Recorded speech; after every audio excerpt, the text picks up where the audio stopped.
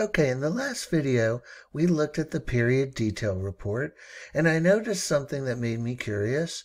Demolition mobilization was delaying, and it wasn't critical, and then it was continued to delay, and it was critical, and then over the weekend we got to Monday, and it became non-critical for one day before becoming critical again. And so I want to find out what's going on.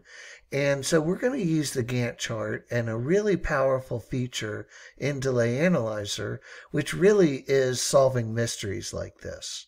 So what I'm going to do is, the first thing I'm going to do is I need to know what day it is that the mystery happened. And it looks like it was September 12th. And so what I'm going to do is I'm going to back up maybe to that Friday before September 12th. So I'm going to jump into the Gantt chart. I'm going to change the timeline from weekly to daily. And I'm going to jump back to that Friday. Okay, so we're at the right point in time. And now I'm going to just do a little bit of setup on the Gantt chart. So I'm going to go into group sort. I'm going to get rid of WBS to just look at activities. I'm going to sort it by, let's say, remaining early start. And then I'm going to jump into the filter, and instead of showing all activities, I'm going to show activities that are only on the current longest path and the longest path at any time from the current period. Okay, and now I'm going to jump back into the report, and we're going to focus on demolition mobilization. So we're right where I want to be. I click on this activity, and I don't currently see it because it took us to the period 2, the beginning of period 2. So I'm going to just quickly jump back to that Friday and scroll to the left here so that we can see what we're looking at. And here we are, demolition mobilization. And it's critical on that Friday. Now I'm going to use the right arrow key to move the data date forward by 1 day. So to go forward and back by 1 day, you use the right and left arrow keys. And there you can see it's now non-critical. And so if I go back forward to Tuesday, I can see it becomes critical again. So this is the mystery that we want to solve. So I'm going to freeze here on Monday, September 12th, which I can see here and here. And I am going to zoom out. And to zoom out, in and out, you hold the control key down and you use the mouse wheel. So we are looking at the longest path here. And strangely, it is the longest path, but the green is showing me that it's non-critical. Now, how do I know that green is non-critical? Well, I go to my trusty legend here, which is currently collapsed, and I can see that here, green is non-critical. So all of the colors, all of the icons that you're going to see, all the help is just one click away. Okay, so we have activities on the longest path that somehow are non-critical until we get to here, Building C Foundation Start. And now this is longest path, but also critical. And we are at this point in time, Monday, 9/12, when this weirdness occurs.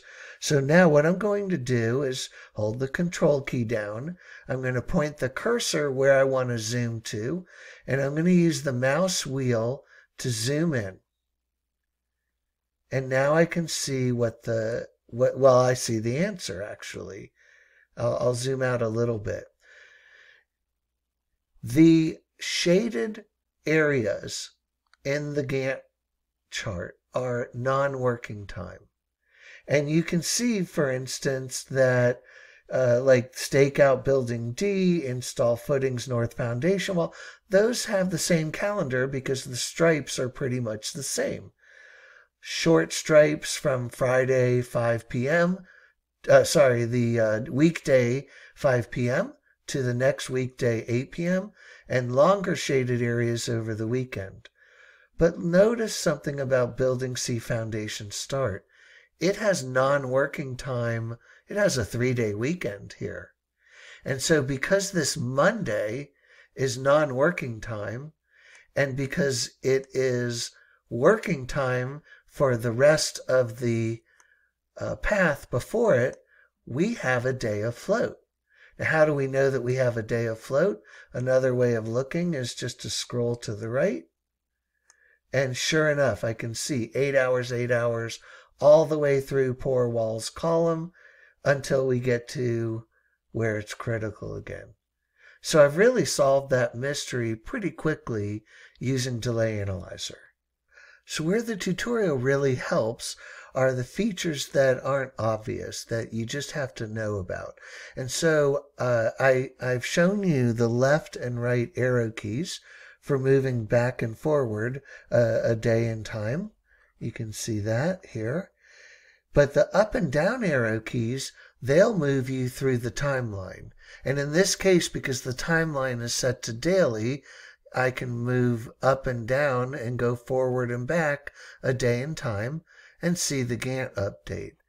But if I were on, let's say, the weekly timeline, now the up and down arrow keys would move me forward and back a week in time.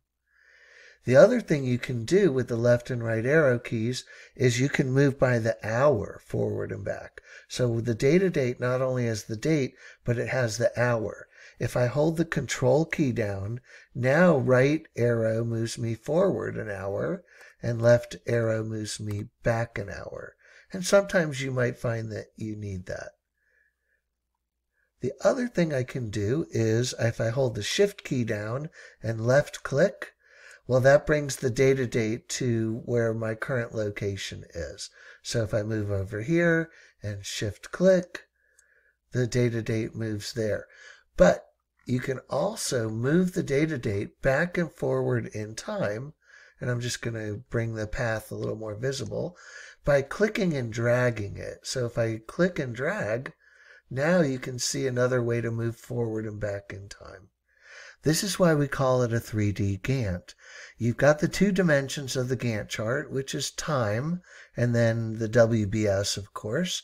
But you can also move forward and back at point in time, and that's the 3rd dimension. Thanks for watching.